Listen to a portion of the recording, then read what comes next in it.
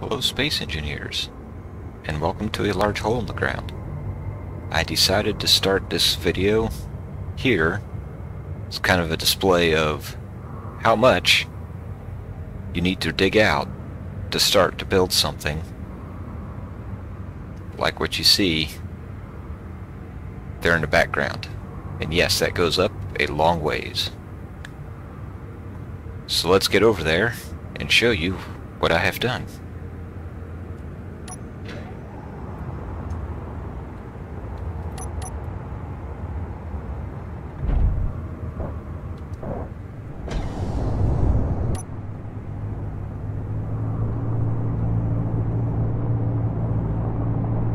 Sorry if things are a bit sloppy. You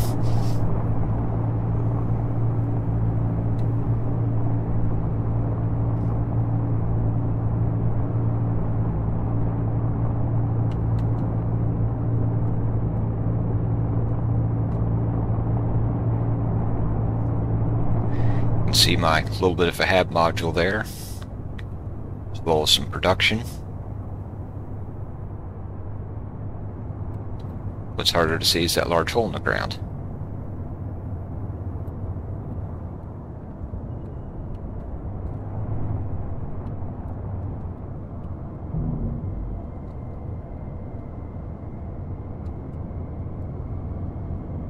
Well, just lost my connector.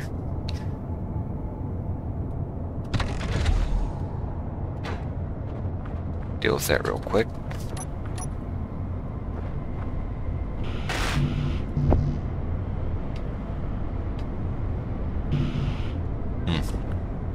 Don't have any components in there.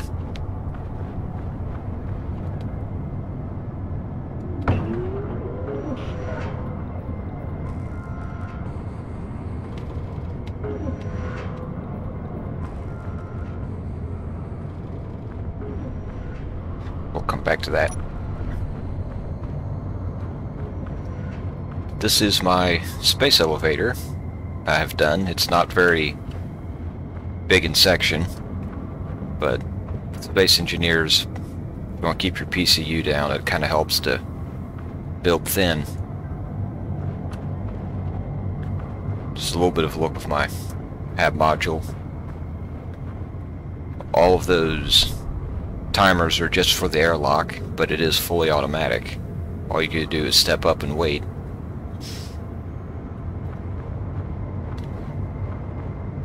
This back here is the production facility.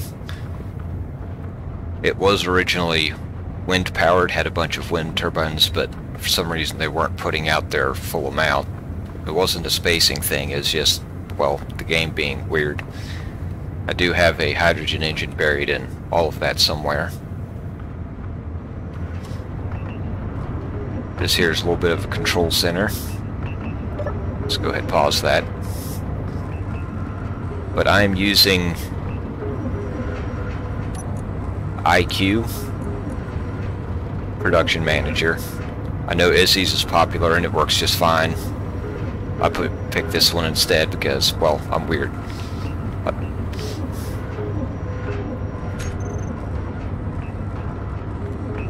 But that is hooked up to, as you may have saw, there are 5 assemblers there with 3 of these refineries with no modules. Got a little bit of a miner up there and a lot of ore haulage.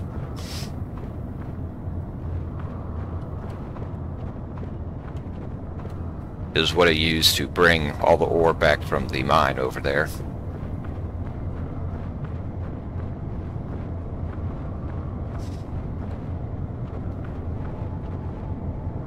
And this little carriage can be a little sketchy.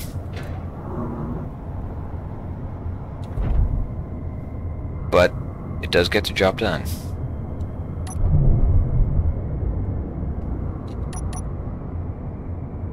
Turn on the batteries.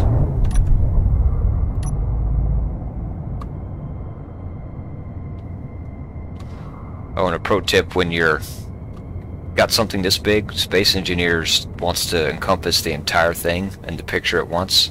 So if you go to first-person view when you're still connected to it, your perspective's going to change a lot.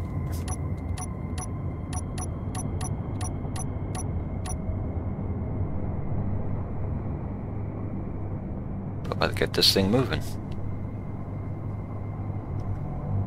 This will take a little bit. You can see that marker. That is for the bottom of my climber, or the printer head for this.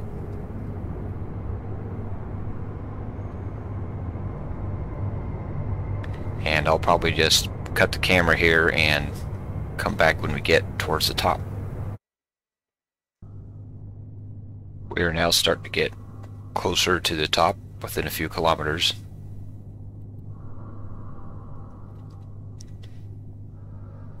Trying to make something that will go up and down a tower smoothly when Space Engineers is not easy, and as you can see, this one's not exactly smooth. But it does get the job done.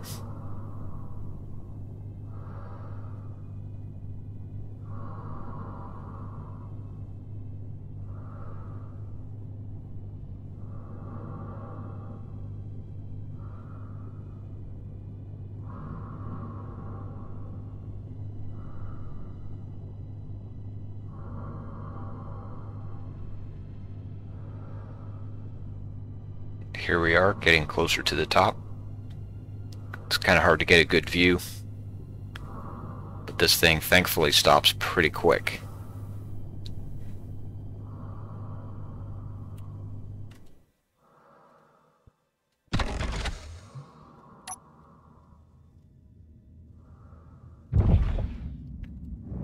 Let's get out here and take a look.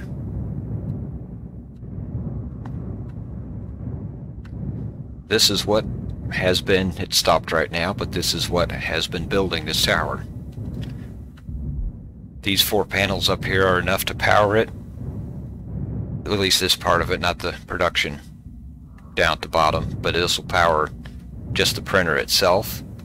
It does have a battery and of course connects to the tower, which connects to the rest of it, so it's not really necessary, but I don't have to worry about this thing running out of power, at least.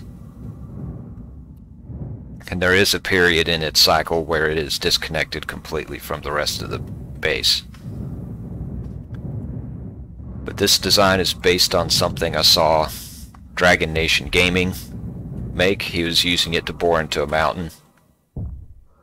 But I did some modifications, some few things different, and I went up with it.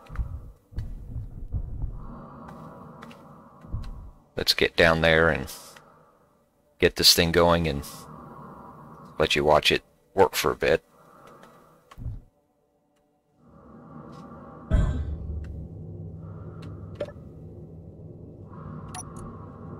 don't have just a button. I need a button up here to start it.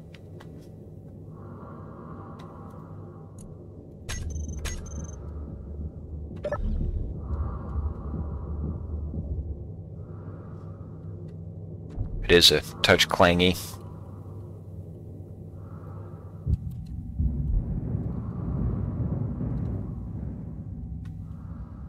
But it does do it.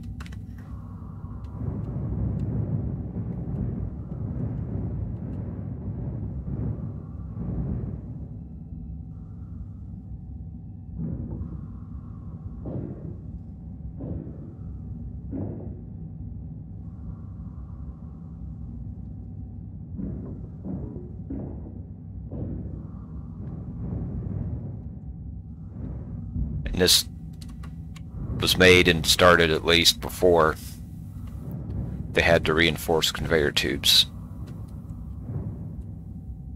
But these are cheaper to build anyways, and when you're building this big, you don't want to waste resources.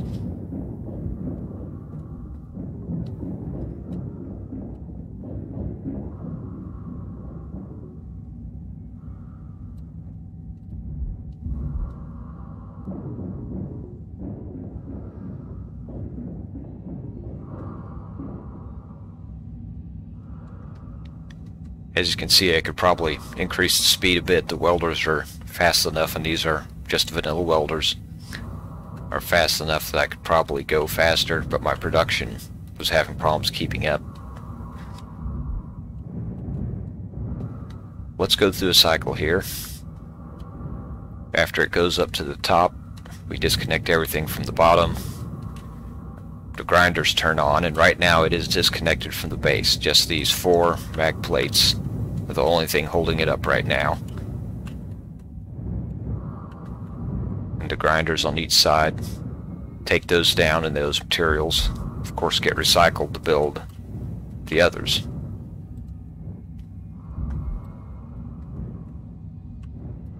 And once it gets to the top of the stroke, we connect back up. I do the merge blocks first, and those are separate. Then you'll notice those go in. Then my projector, which is over there, turns on, welders turn on, and we lift everything up.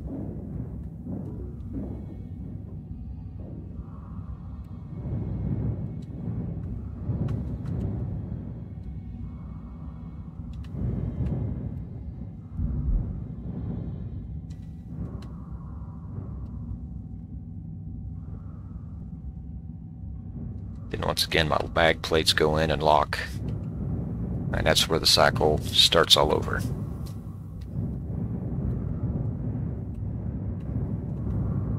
The whole thing is controlled by... Ouch. Don't run into that. These 8 timers. You notice I've got one off, that's part of the safety. Is controlled by those 8 timers, and I've got a pair of sensors. I've got one there. I've got another one over here between these 2 blocks. In addition to that, I've got 3 safety sensors, so that if there's nothing there for it to connect to, it's not going to try to lock in. That's why it's turning off that one timer. Keep this thing from falling down 19 plus kilometers to the ground, and well, it probably wouldn't make it there before my computer crashed instead.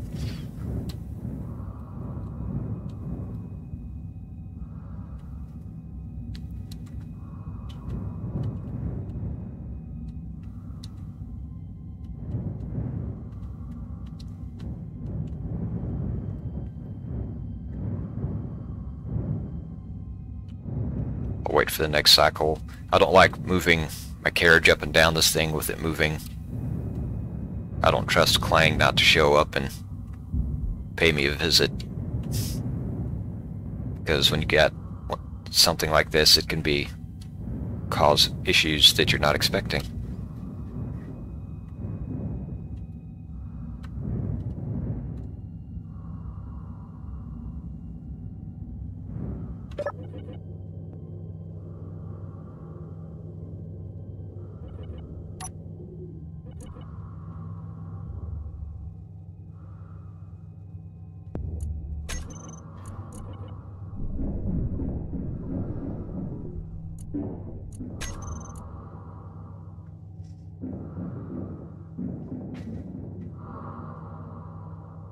My list isn't very organized there.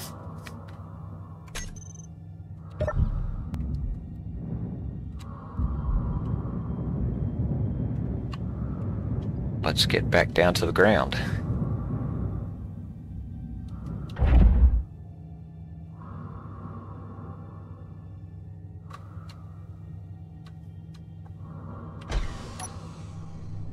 And this thing won't just fall down. I've actually had this thing reverse and move upwards against gravity.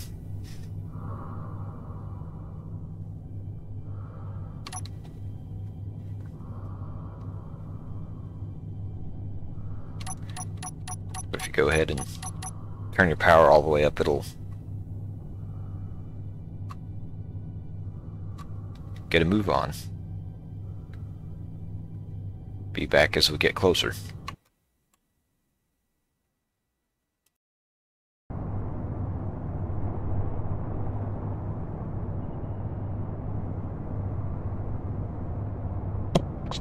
Here we are, approaching the ground again.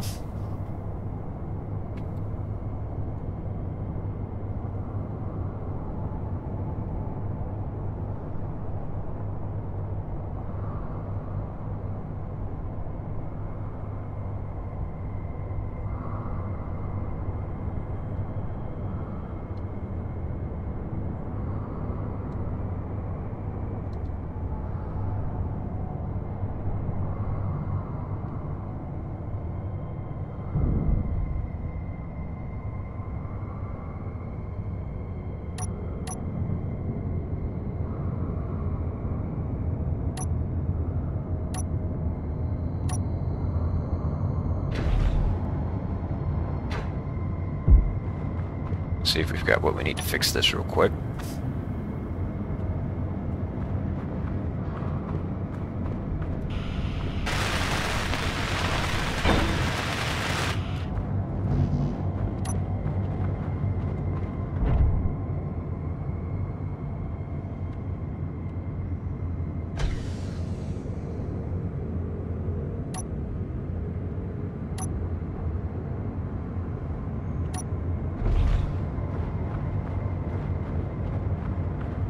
But I thought I would take a little time and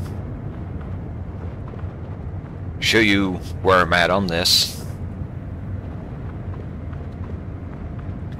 Those that'd be interested in it.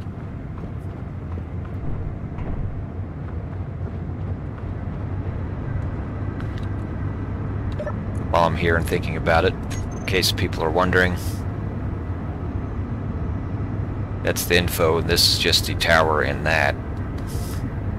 But there's your PCU. So those that are planning on something like this can have an idea of how much it takes. And this is just a fairly small and cross-section one, so if you go bigger, that's of course gonna give you even more PCU.